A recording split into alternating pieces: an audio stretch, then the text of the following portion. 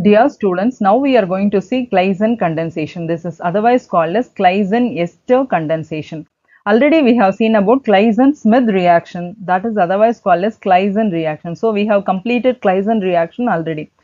Anyway, we can revise that now. So what is Claisen reaction? Aromatic aldehydes that is not having any alpha hydrogen atom that combines with aliphatic aldehydes or ketones or esters having active hydrogen atom, that is having alpha hydrogen atom, undergoes condensation in the presence of 10% alkali. We are getting the product as alpha beta unsaturated carbonyl compounds. So this is Claisen reaction or Claisen-Smith reaction.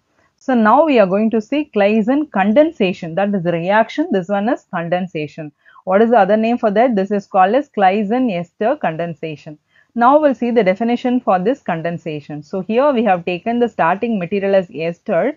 That ester combines with one more ester or a ketone or a nitrile. But what is the main condition? That should have two alpha hydrogen atoms, and that undergoes condensation in the presence of strong base. So what is the strong base taken here? That is the sodium ethoxide or sodamide or triphenyl methyl sodium, and forming a product called beta keto ester or beta diketone or a beta keto nitrile plus one byproduct that is called as alcohol.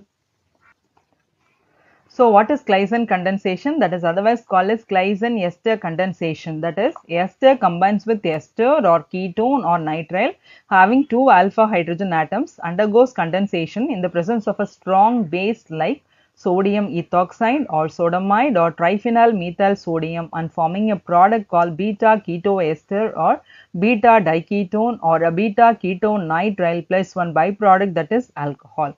So if ester is combining with ester, we can get the product beta keto ester. Ester plus ketone, we are getting beta diketone. Ester plus nitrile, we are getting a beta keto nitrile plus alcohol. So this is Claisen condensation, otherwise Claisen Ester condensation. Now we are going to see the reaction for this Claisen condensation. Already we have seen ester plus ester, what we are getting, that is a beta keto ester. So that's why we have taken the ester first. So what is the name of the ester? That is the ethyl acetate that combines with another molecule of ester, that is another molecule of ethyl acetate. So that should have minimum 2 alpha hydrogen atoms, but this is having 3. So minimum is 2. So ester plus ester, what we have to get, that is the beta keto ester. So that undergoes the condensation. On condensation, what happens? So here we have the ethoxide group, no, that with this hydrogen. So that is removed as ethanol. That's why the left group is added with this carbonyl carbon, and we are getting this product. We have known the functional group present here is ester. So according to the ester, this is the alpha carbon and this is the beta carbon. So that's why it is called as a beta keto ester. So what is the product we are getting? Beta keto ester. What is the name of this beta keto ester? That is called as ethyl acetoacetate. So that is called as ethyl acetoacetate. So that is the first reaction. Now we are going to see the second one. So what is the second one? Ester plus ketone, we are getting beta diketone. So here we have taken the ester as same ethyl acetate that combines with one ketone called acetone. So by this addition, what happens? Same as that of the earlier one, this ethoxide group and this hydrogen removed as ethanol. That's why the left group is added with this carbonyl carbon and we are getting the product. So according to that, this is the functional group present here. According to that, this is alpha beta. Beta, no, so that is the ketone group is present in beta position. That's why it is called as beta diketone, because here we have two ketones. That's why it is called as a beta diketone. What is the name of the beta diketone present here? This is acetyl group and this is acetone. That's why it is called as acetyl acetone. Now we are going to see the mechanism for the first reaction, that is ester plus ester. We are getting the product as beta keto ester. We'll see the mechanism for the first reaction. So under that 5 steps are there. So we'll see step 1. Step 1 is formation of an enolate ion. So first we have taken one ester. So that is ethyl acetate we have taken. So that combines with one ethoxide ion. From where we got the ethoxide ion? That is from the strong base, that is sodium ethoxide, we are getting ethoxide ion. So by the addition of this, what happens here? We have the proton, no? So that proton, that is the alpha carbon.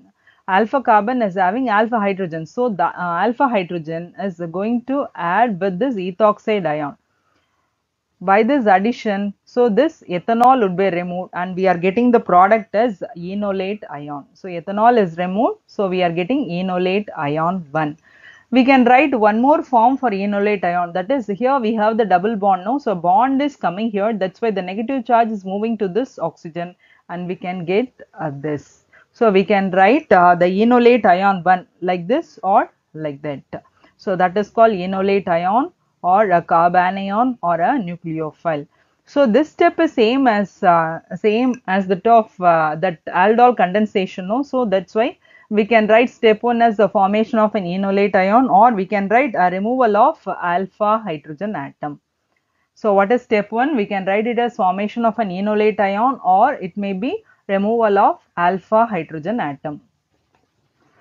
Now second step is formation of an unstable alkoxide ion. So now we have taken that enolate ion. That enolate ion combines with another molecule of ester, that is another molecule of ethyl acetate. So enolate ion 1 combines with another molecule of ethyl acetate. So that undergoes a nucleophilic attack. On nucleophilic attack, what happens? So this would already we said enolate ion is a nucleophile. So here we have the carbonyl carbon of ester, no? So that one is acting as an electrophile. That's why the nucleophile is going to add with the electrophile. So it attracts the negative charge. It would be attracted by this. So already here pi bond is present between the carbon and the oxygen. So because of that addition, the pi bond between these two, no, that would be broken and electrons are transferred from this carbon to that oxygen. That's why the whole group is added here. So the bond would be broken and this oxygen is getting a negative charge and we are getting an alkoxide ion, and that is an unstable one. So what we are getting in step 2, that is an unstable alkoxide ion. Now we'll see the third step, that is the removal of the leaving group. So what is the leaving group here? That is the ethoxide ion. Now we have taken that alkoxide ion. From the alkoxide ion, this ethoxide ion, no, so that would be removed.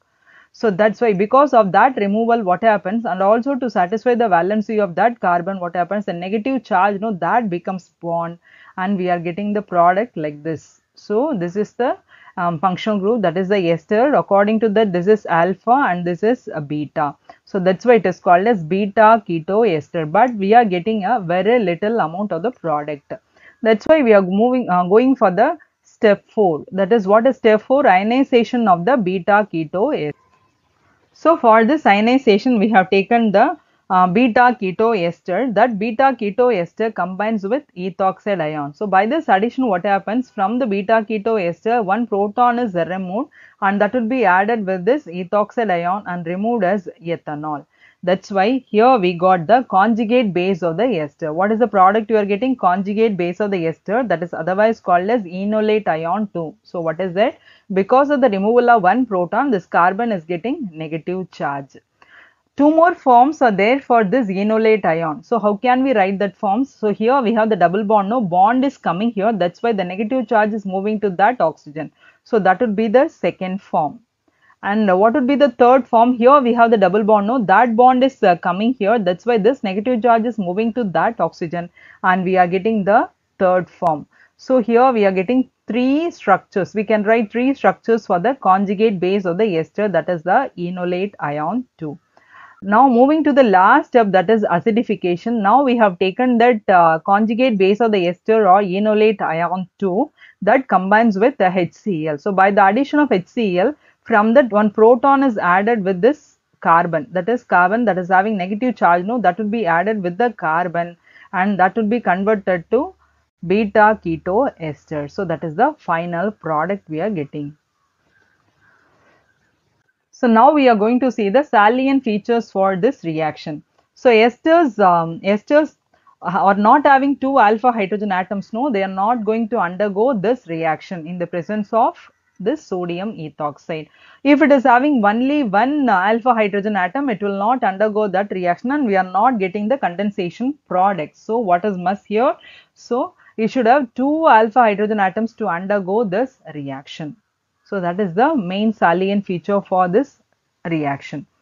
Now we'll see an important point. So here, what is the starting material we are using? That is ester. So ester is the starting material we are using. So what is the ester we have chosen here? That is ethyl acetate. So how can we write that? CH3 COO C2H5. That is ethyl acetate.